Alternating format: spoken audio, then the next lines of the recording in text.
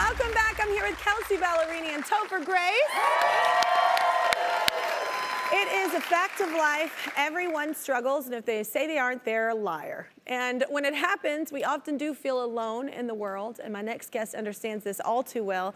She's a Tennessee native, just like Kelsey, and this summer she posted a heartbreaking video on TikTok about a birthday party she was planning for her younger sister. Take a look. If a kid in your child's class gives out birthday invitations, just come. My little sister turns 8 tomorrow. Her birthday party is going to be this weekend. Our mom died of brain cancer 83 days ago.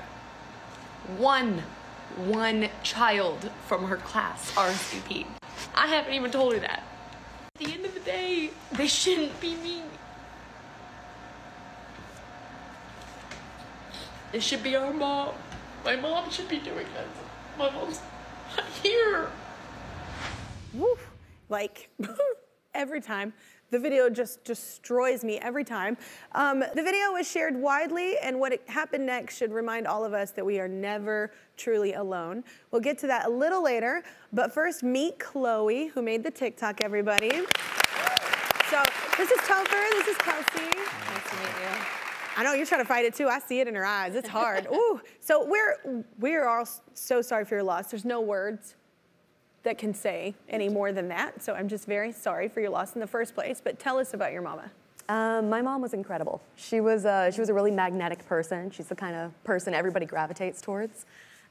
She had me when she was about 21, so it was kind of always just being her. And she was the kind of parent who, even though she was a single parent, which is a whole other feat in itself, she was at every PTA meeting, she was volunteering, she was always there. She taught me more than anything that you don't have to be one thing in life. It's not all said and done. You pick what your career is gonna be. You can be so many things. Yeah. And she really gave that to me. But most shockingly, probably, I was 16 years old when she was diagnosed with brain cancer. And again, it was just me and her, so getting through that was kind of tough. She had a really serious brain surgery. She had radiation. She learned to walk again. She learned to talk again.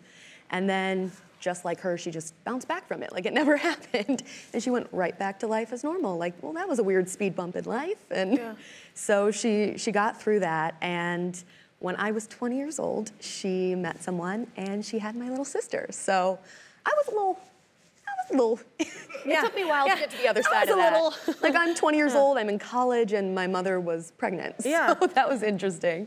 But the moment I met her, I was there when she was born, and the moment I met her, it changed my life. She changed me, and that was probably the best moment of my life, so. So when did your mom's cancer come back? So it actually came back 4 times. So within 11 years, she got sick again, and she would have a major surgery. And they would do radiation, they would do chemo, they would What a fighter. Both at the same time, and every time, it kind of became a pattern in life, weirdly, that you would get used to. You know, if you think it's normal, it becomes normal. So, okay, mom gets sick, mom does the thing, she gets better, and she just bounces back, and that's how it is. But in November, we kind of knew that it was different. Her health wasn't bouncing back, and that's when we kind of knew we were coming towards the end. So that brings us back to the video. So what was going on when you made it? So our mom ended up passing in April of this year.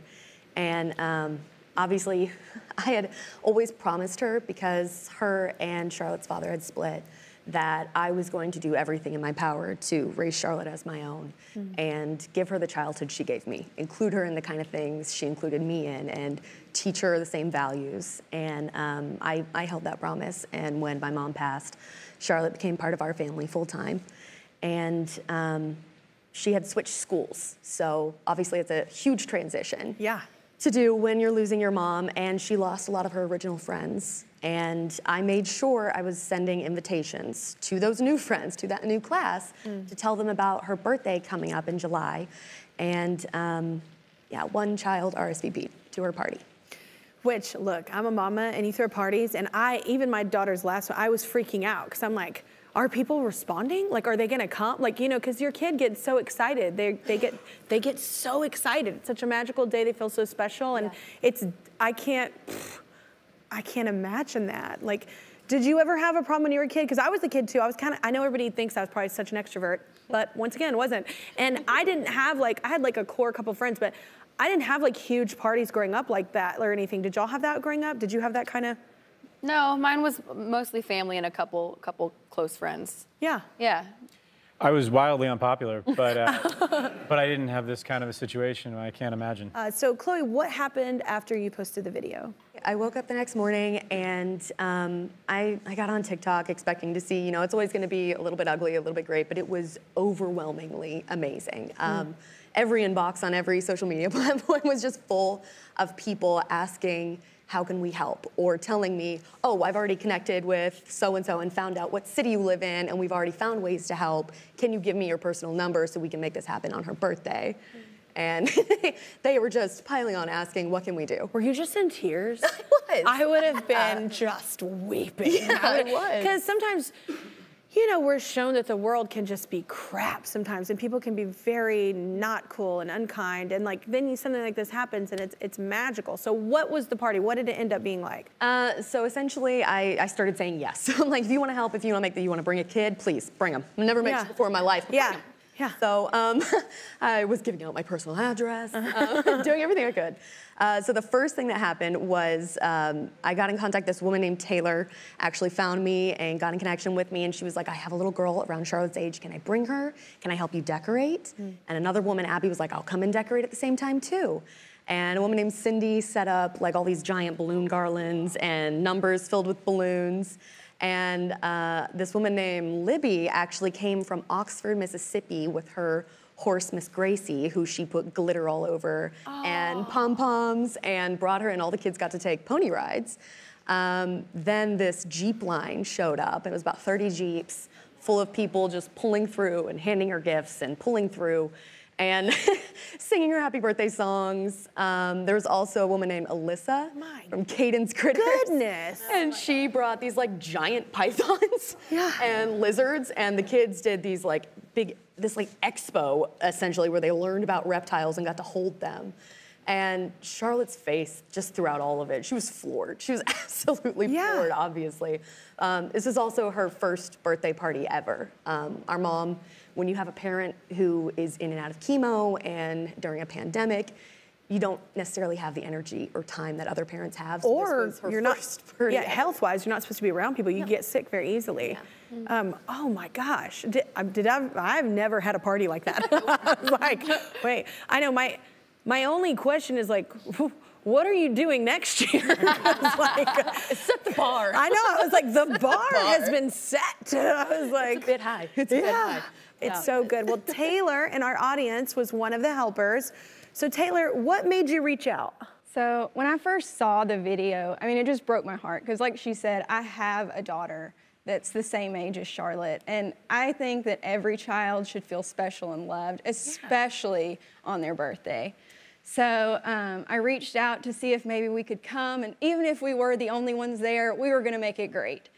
So, but then the whole community of Memphis showed up, and it was just incredible the whole day, twists and turns all day long. We've actually had play dates since then, and we've become really good friends and plan to maintain that friendship. And Charlotte and Audrey, my daughter, get along great. So it's just been a blessing to get to know her and her whole family. Oh, what a beautiful ending.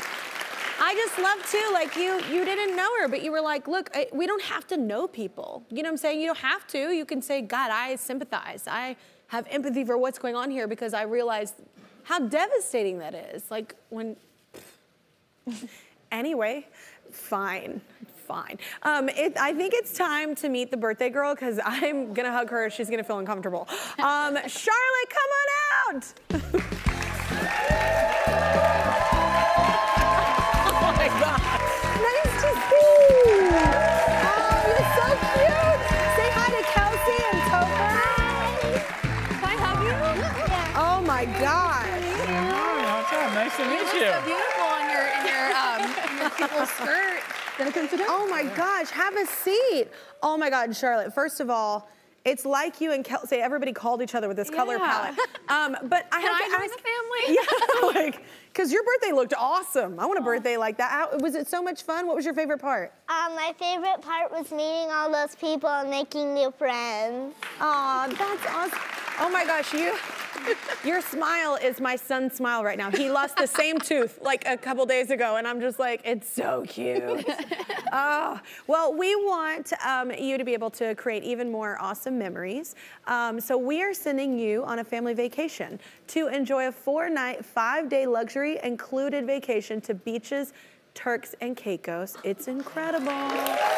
This amazing all-inclusive resort features magnificent villages, plenty of gourmet restaurants, beautiful beaches for sandcastles, an array of activities for kids of every age, and endless fun and memories for everyone. You're gonna love it. It's the most beautiful place ever. I hope you have so much fun and make some friends there. You are so beautiful.